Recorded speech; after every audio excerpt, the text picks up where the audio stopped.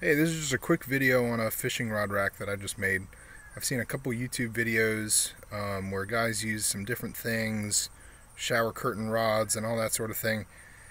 And there was one gentleman that I saw that used twisted bungee cords like this. And I thought it was the easiest idea ever. But then he went and used a shower curtain rod for the front of the rods up there. I thought that was a little bit silly. I figured I could use a bungee cord for there as well, save some money, and make it so I could take it down easily. So I did. So I've got a 4Runner, and up here, you can see what it was before is this little garment hook.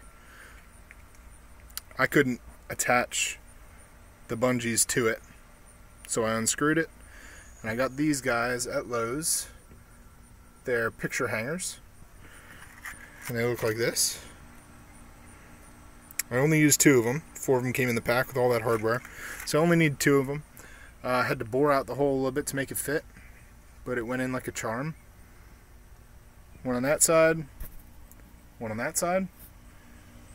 2 bungee cords wrapped together. Put your rod in the front, stick it in the back. And the only other thing I thought was this bungee cord here, the head had to be a little smaller because of the D-ring, and that one there had to be a little bit bigger because I wanted to get to go right over the hand, the handle there. But that was it. It was about a 5-minute install, and this was $10, including tax.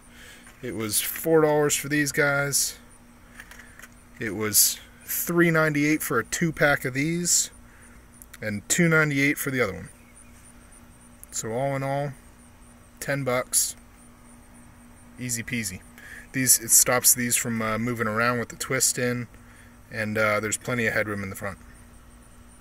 I'll show you what it looks like in the front. Just like that. I think it's awesome.